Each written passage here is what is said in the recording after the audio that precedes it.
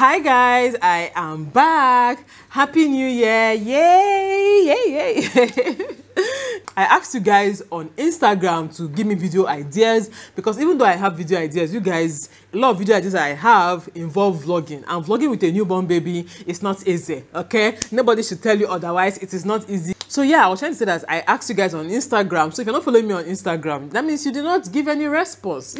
You see this thing that we are saying. Follow us on other platforms so that you get more of us than what we show you on YouTube. Anyway, yeah, so I got a lot of, video ideas. A lot of them are ideas I already had, but they involve vlogging. But this one is one that, yeah, it doesn't involve vlogging, and it is, my postpartum updates. Okay, a lot of people had questions for me, how my life is basically postpartum, how I'm recovering. So yeah, I'm going to be answering all those questions today in this video. So if you'd like to know the answers to your questions and the questions that people ask, and if you'd like to know how I'm doing generally, then just keep on watching.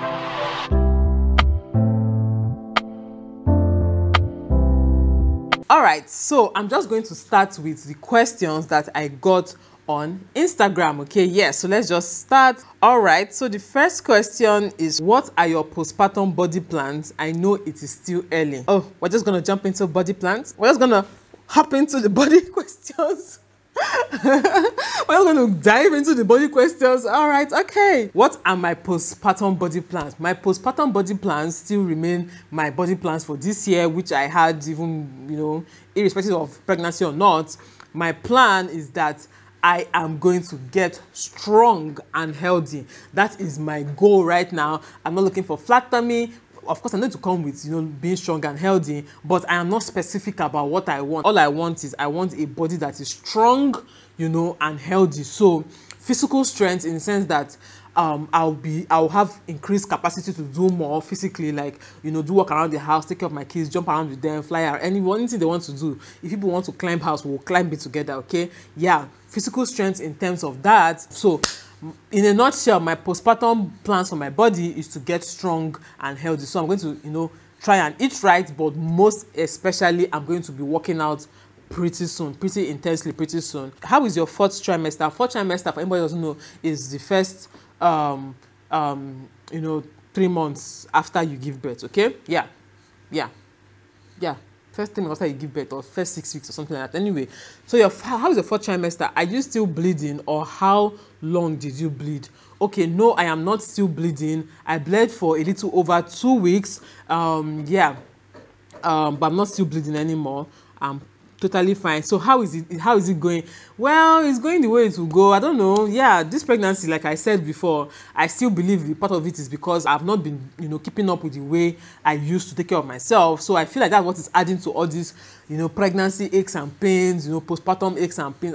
That's what I feel. I feel like it's adding to it. And then that pregnancy takes a toll on your body. So the more pregnancies you get, the more toll it has on your body. So if you're not upping your game, in terms of your health and what you eat and your fitness and all that, you are gonna feel it. Okay, you are gonna feel it. So so if you are like me, or so if you are still young and you're having your kids, have them sharp. But if you're not young again and you're not finished having your kids, you better keep up with your exercise and your diet. Keep up, because the moment you get pregnant, you go feel up.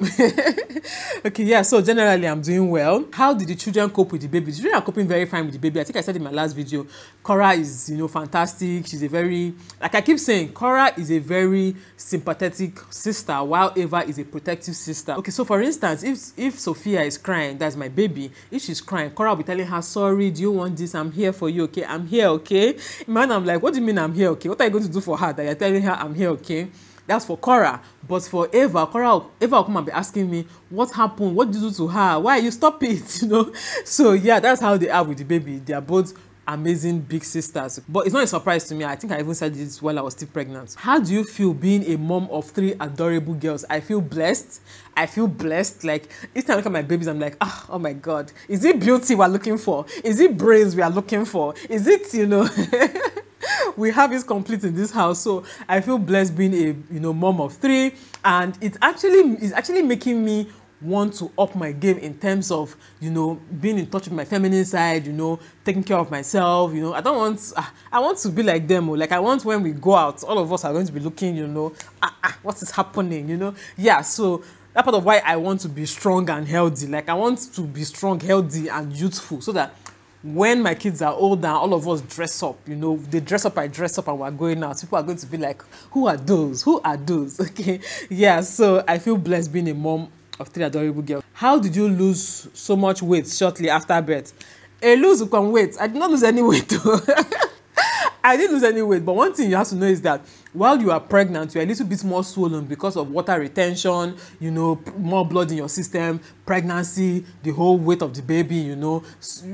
Yeah, you're just going to have a lot of, you're going to be swollen, so you're going to appear, you know, bigger than usual, especially if you do not gain weight in pregnancy. I don't think I gained weight in pregnancy. I think I actually lost, and it has been that way with me with all my pregnancies. I don't really gain weight in pregnancy. I don't even gain weight postpartum. That's to tell you how bad my own is. Do you know when I gain weight? When I wean my children. Other people will say that breastfeeding makes them gain weight. No, not me. I don't gain weight being pregnant. I don't gain weight breastfeeding. It's when I'm done with all these processes I now start gaining weight. Like, what kind of rubbish is that? You know, so yeah, I don't think I gained weight. I think I even lost weight in pregnancy because the first 3 months I wasn't eating properly. I had, you know, nausea and food aversions, and then I was very active during my pregnancy, so I don't think I gained. In fact, I lost weight. Not like I don't think, I actually lost weight, because my weight as at today is less than what I was before I got pregnant. Okay, yeah. So, yeah. So all I was trying to say is that whenever you give birth, in the first few weeks after you give birth, the placenta is out, the baby is out, so that weight is gone. Then the water retention reduces. My feet now is back to normal. The water retention reduces drastically, so you're no longer as swollen as you used to be. Yeah, I think my nose is a little bit swollen, but the nose is always big, so that one is not an issue. But but yeah, the water retention has reduced and all that. So that's why I appear slimmer, but I didn't lose more weight than I was when I was pregnant. What are you doing to heal fast? For me right now, what I'm doing to heal fast is getting as much sleep as I can get. Let me not even lie. I felt like the Holy Spirit just slapped me now as I said that. Okay, let me not even lie. I'm not getting as much sleep as I can get, simply because I don't know how to rest. I've told you guys before. See me filming videos now. My baby is sleeping. It's not meant to be sleeping. Sleep while baby sleeps. But the question is, if I sleep while baby sleeps, am I going to film video while baby films videos? You know, I have other things to do in my life. You know, so I can't sleep when baby sleeps. Then I took my postpartum medication religiously. The normal me before, as I'm leaving the hospital, you see all those drugs they pack and give you, I fling it away because first of all, I hate the smell. So most times when I go to hospital and they're telling me, you know, when they're discharging you, telling you, take this one once a day, take this one 2 times a day, I'll just be listening. All right, okay, thank you. The moment I drive home like this, dustbin straight, bam, you know, that was me before. But this time, yeah, because of the circumstances surrounding my, you know, delivery, and I lost a bit of blood, I felt like, I better not try myself. And again, I want to be strong and healthy for my kids. It's not like before that I had just 1 kid or I didn't even have any kids at all. Now I have 2 very active kids plus a baby that I need to take care of. So I was like, I'm not going to slack on taking my medication. So I took every single one of them when I should. And yeah, I feel like it's helping a lot. So ladies, if you are watching me, take your postpartum medication. There's a reason why they give you those drugs. They are not stupid. They don't feel like wasting drugs. There's a reason why they give you those drugs. Please try, and even while pregnant, keep up with your medication while pregnant as well. Me, I slacked on that a bit. That's why I had to buy the gummies. But even the gummies, I wasn't taking it very well.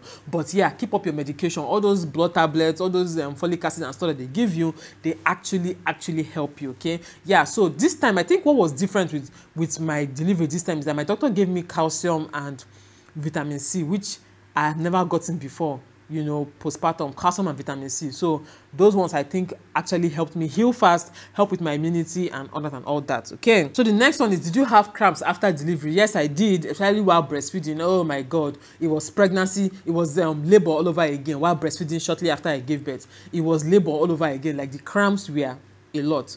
Okay. Did you have an episiotomy? If yes, did you do anything to heal faster? I had a tear, but not an episiotomy. Episiotomy is when they actually like go and cut you. But me, I had a tear. Do you do anything to heal fast? No, I didn't do anything to heal fast. Yeah, I didn't do anything to heal fast. Like I said, the medications they gave me, what I was taking.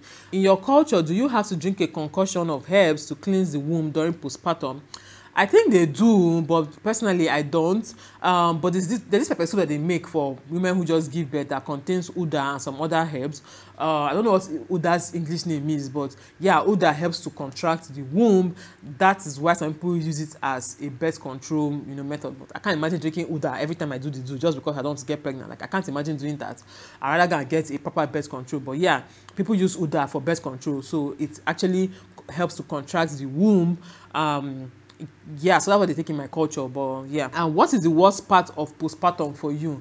The worst part of postpartum for me is down there. Yeah, the changes down there, especially when you're sewn, and yeah, then the bleeding, everything that goes on down there at postpartum, I don't like it. I think that's the worst part for me. Have you experienced any baby blues? If yes, what do you do to handle it? Yes, I've experienced a bit of baby blues. What I do to handle it? Well, basically praying, watching movies, doing things that make me happy, watching series, breastfeeding my baby. I feel like it helps. Talking to my husband, telling him how I feel, exactly how I feel. For anybody who doesn't know, baby blues is actually the feeling of sadness that you get after you give birth. A lot of women experience it after you give birth. A lot of women experience this feeling of sadness, feeling of not being adequate. Things around you are not working the way you want them to be. People around you are not doing things the way you want them to do it. So you start experiencing this, deep sadness, which some people mistake for postpartum depression. It is not. So yeah, to answer your question, it's just basically doing what makes me happy, eating things that make me happy. Yeah, me, I use food to treat myself. So eating foods that make me happy, doing things that make me happy, talking to my husband, telling him exactly how I feel, praying about it actually helps a lot. How is breastfeeding going for you? Do you eat or drink anything to increase your milk flow? Breastfeeding is going amazing for me. You guys know that I love breastfeeding. I talk about it here a lot. I'm a breastfeeding enthusiast. I'm not thinking about bottles. I know they wash anything. I know they clean anything. I just carry my child, feed her. She sleeps off. I put her back on the bed and I keep moving, okay? At night, both of us sleep and be breastfeeding, sleeping, wake up, bop her, stuff like that, change her and sleep back immediately. So I sleep well at night. I think that part of why during the day I don't sleep much, because I actually do sleep well at night. Yeah, so breastfeeding is going very well for me. Do I eat or drink anything? Yes, I drink oats every morning, standard. My breakfast is oats and tea. Yeah, standard. That's my breakfast every morning. I think that's what is helping me. Then I drink a lot of water. When I say a lot, I mean a lot. Okay, I have this cup that is 700 ml. So anytime I want to drink water, I drink 2 of those cups. First of all, okay, anytime I want to drink water. Now, while I'm breastfeeding, I drink at least 1 cup while I'm breastfeeding. Then after breastfeeding, I drink another cup again. Then when I'm thirsty, I drink 2 cups. So I drink a lot of water during the day. Okay, someone is asking, are your hormones still all over the place, or they are back to normal? I think they are still all over the place. Yeah, I think they are still all over the place. There are days that I feel like I'm losing it. I don't know if that's what you mean, but I think my hormones are still all over the place. But from what I heard, it takes 6 weeks for your hormones to get back to normal or so. As for pregnancy hormones to leave you, it takes 6 weeks or so. Then you start dealing with other hormones. I don't know. That's what I heard. How to deal with tearing episiotomy? I'm pregnant and that is my biggest fear. I think they said how to deal with tearing is to, how to prevent tearing. I don't know if you can prevent tearing, but maybe doing pelvic exercises, doing Kegel exercises, doing bouncing on your balls, doing pelvic exercises basically might help you to prevent tearing. Okay, but if you are a first-time mom, they are most likely going to give you an episiotomy. They are not going to wait to see baby will tear you before they now tell you sorry. They are most likely going to give you an episiotomy and rather sew you properly than when you are torn. So yeah, but your biggest fear, my dear, I don't think that should be your biggest fear. And I don't tell you what should be your biggest fear. Okay, go and watch my testimony, then I should tell you what your biggest fear should. That should tell you what your biggest fear should be. But yeah, do not be afraid. Don't mind me. Don't be afraid of anything. See, women, after they finish giving you all their horror stories, they still go back for more. There's a reason why, okay? It's because everything passes, okay? Time heals everything. With time you get better, you feel better, you forget the pain. So don't hold on to anything as your biggest fear. Just have an open mind. Not all women tear. Not all women, you know, bleed so much. Not all women go through so much pain. You don't know what your own story is going to be. So do not start now to be dealing with what you don't have to deal with, which is fear. So yeah, my advice to you is don't be afraid of any tear of anything. It will heal, it will go back to normal. You will still do the do, you will still come back the second time, third time, fourth time, fifth time, you will still be coming back. So don't be afraid. So the next one is I'm curious about the use of nipple cream and its benefits. Yes, nipple cream actually helps a lot in the beginning when you are just trying to breastfeed and your nipples are always cracked, always painful. Nipple cream actually helps a lot to help heal your nipples and, you know, help keep them moisturized so that it doesn't crack and really gets painful. But yeah, that's the benefit of nipple cream. After a while, you don't need to use nipple cream again, because your nipples would have been dealt with. They would have gotten used to being dealt with, so you won't need nipple cream anymore. Some people actually use breast milk to lubricate the area. That's immediately after you finish breastfeeding your child, you just take a little bit of breast milk and just rub it all over your nipple area. It helps to heal the place as well. So at that point, you don't need nipple cream again. Did you do sitz bath and omugo burning water massage? No, I did not. No, I have never done it. I didn't do it for my first child, and I'm not going to do it for this child. I don't do all that, okay? If you guys are doing it because of flat tummy, you can't press back 9 months of expansion. You can't press it back, okay? Did you experience any physical changes like hair loss? I think it's too early for me to start experiencing those physical changes. They actually happen like 3 or 4 months down the line, I think. So you don't experience hair loss. I don't know, but for me, I've never experienced hair loss immediately after I gave birth. It takes a while. After all the pregnancy hormones that were sustaining your hair before, keeping your hair lush and full and, you know, thick, after those hormones leave your body, then you're not going to know your real self. Okay, you're not going to know your real self. So that is when people usually experience postpartum shedding. I didn't experience it, funny enough, with KORA, but I experienced it a lot with Ava, and I think it's because I breastfed Ava for so long and I wasn't taking, you know, my supplements. So that's what I think. Was your first time breastfeeding your newborn as painful as when you had, I think she means your other babies? I think this one was even more painful. I think this is the most painful I've ever experienced, actually. And that's, okay, maybe Kora's one was painful too, because that was my first time ever breastfeeding. I didn't even know what to expect. The pain hit me like a ton of bricks. Like I was quaking. I was shaking. Like, what the hell is wrong? Like, the pain was so bad with Kora's one, and I was crying because I didn't expect the physical pain. I didn't expect the, you know, tummy pain. I wasn't really ready for it. So yeah, this pregnancy, it was actually this baby's own was actually that bad, because she sucked. From beginning she was sucking with so much energy, you know. So yeah, it will still pain you no matter how, you know, how much you except you are breastfeeding another baby until you have your new child, maybe. But this one, I stopped breastfeeding for over 2 years, so my nipple was back to you know, factory setting, and then the child came and reset it again for me. Okay, another person, a lot of people seem to be asking about recommendations for fast healing on a birth tear. To be honest, I really don't know what you can do differently. All I know is just try and sit still. Whenever you go and use the bathroom, wash, okay, instead of, you know, wiping, wash. So if you have that stuff, that hand wash, that bonbon washer, okay, if you have that thing, then it's best for you. Or you can get a squirt bottle, just a bottle that has a nozzle. Use and squirt water there, you know, while you pee and after you pee. You know, always wash, don't wipe. What else can you do? Yeah, if you can put on your pad, the pad you are going to be wearing, if you can put some witch hazel and, you know, water and freeze it. Yeah, I've heard women talk about that in a lot, but I've never tried it. You put witch hazel on your pad and freeze it so it will be cold. So whenever you want to change, you just put the cold pad with witch hazel. It will help to heal the place and help to reduce that burning sensation, you know. So that might be what can help, but I personally, I've not really done anything extra to try and heal myself. Okay, someone is asking, how do you cope with a new baby? The work is crazy, like really, really crazy.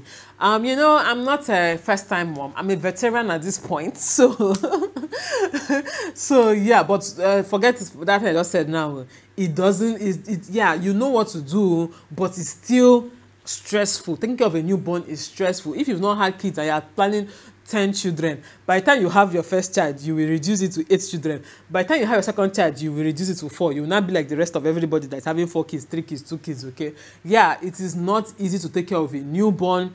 It's actually a lot. It doesn't matter the kind of help you have around you. It is still a lot, okay? Dealing with, not sleeping well at night. Like for me, I sleep well at night right now because we breastfeed. I breastfeed her while she sleeps, but I still have to wake up and change her, because if you don't change her, she's going to wake up crying. So anytime I breastfeed her, I still change her. Even while she's sleeping, I change her. Then all these constants, I have to breastfeed, I have to carry her. Sometimes she gets cranky, sometimes she gets very fussy in the evenings. So all these things will actually add up to stress you out majorly. Then when you now have other kids you have to deal with. So it's not easy, but one thing that helps, like I said, is I've said before, having a good support system, it helps. Being organized helps. You have to be very, very organized. You have to be very, you have to train your other children, okay? If you have smaller kids like me, that my kids are still a little bit, young, I'm trying now to train them. They were not going to school for a long time. So their sleep time is actually a bit off. So now I'm trying to train them to sleep early so that I will have my life back. Have your afternoon naps and sleep early at night, so that I'll have my life back and just focus on the newborn. So it's actually a lot, but I'm trying, now God they help us. Okay, the next question is, how is your mental health? How are you sleeping? Also, awesome job on all your YouTube videos. Thank you so much.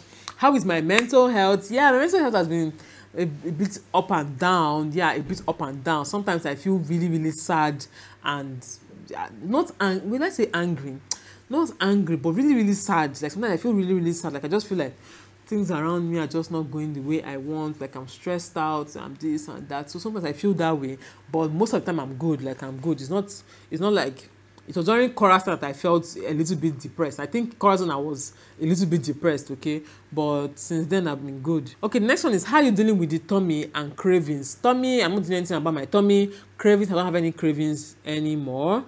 Yeah, cravings ended immediately. So someone is asking, a lot of people seem to be asking about these baby blues. Do you usually experience postpartum depression or baby blues? Like I said, when I had KORA, I feel like I experienced postpartum depression, and I know that now because I now have to Google symptoms after a while, and I realized that I experienced majority of those symptoms after I had KORA. So yes, after KORA I experienced not so much, because it can be very bad, it can be mild. I experienced, let's just say, somewhere in between, because I had sleepless nights, I had trypophobia. If you guys know what trypophobia is, I've always had trypophobia, but it's kind of flared up during, I've always had trypophobia, but it became worse after I gave birth to KORA. Like it became worse. I couldn't sleep, I couldn't eat, I was always like shaky. I was always, feeling sad. I was always crying uncontrollably. I was always feeling cranky. A lot of things were making me feel off that period. But after that, with Ava, did I experience baby blues? No, I don't think I experienced it with Ava. With this baby, I'm experiencing it a bit, but it's not that bad as well. Someone is asking, how real is postpartum depression? It is very, very real. It is very, very real. Okay, but what I would say is that not everyone who says they experience postpartum depression actually experienced it. A lot of people mistake baby blues for postpartum depression. Someone is asking, how do I get flat tummy back after delivery? It took you 9 months to grow a big belly. It will take you at least 9 months to shrink it back, okay? Your uterus ideally will shrink back to its original size when you get to, I think 4 weeks or so, or 6 weeks. It will shrink back to its original size, okay? So what else is that extra flabbiness left there? So that extra flabbiness is just flesh, okay? And the only way to go back is by eating healthy. Intermittent fasting actually works. It helps with, hey, what's this word?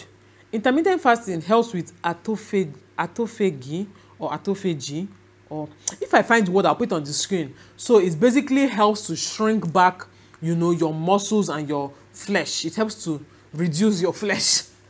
I don't know. You guys should go and Google it, I beg. Go and Google it in a minute. But intermittent fasting helps with it. So if you want to lose weight without having that extra skin, some people, when they finish losing weight drastically, they start having very flabby skin, extra skin. Intermittent fasting helps to reduce that.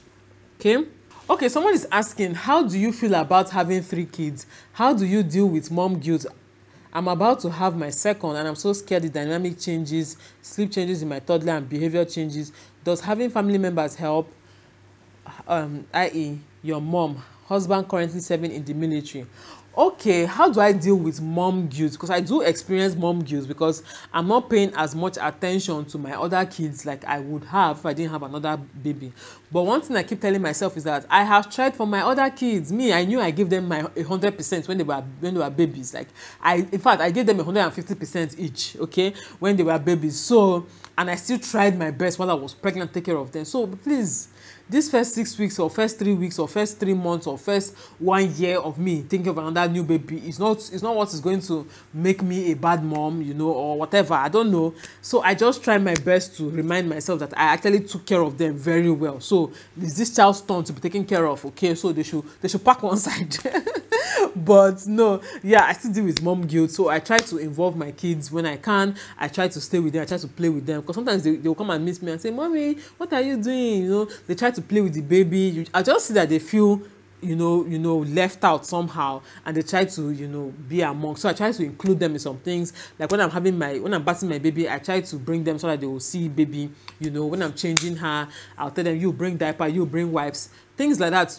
It makes them feel more involved, and I feel it makes them not feel left out. But I don't think it's something that goes away, the mom guilt. You just have to deal with it and just try your best. Okay, they will be fine. Okay, someone is asking, did I experience behavioral changes in Ava? Yes, but it is not, I don't think it's tied to the baby's arrival. I think it's because she's 2 years plus, and you know that naughty twos, I what they call it, terrible, well, my child cannot experience terrible twos in Jesus' name, amen.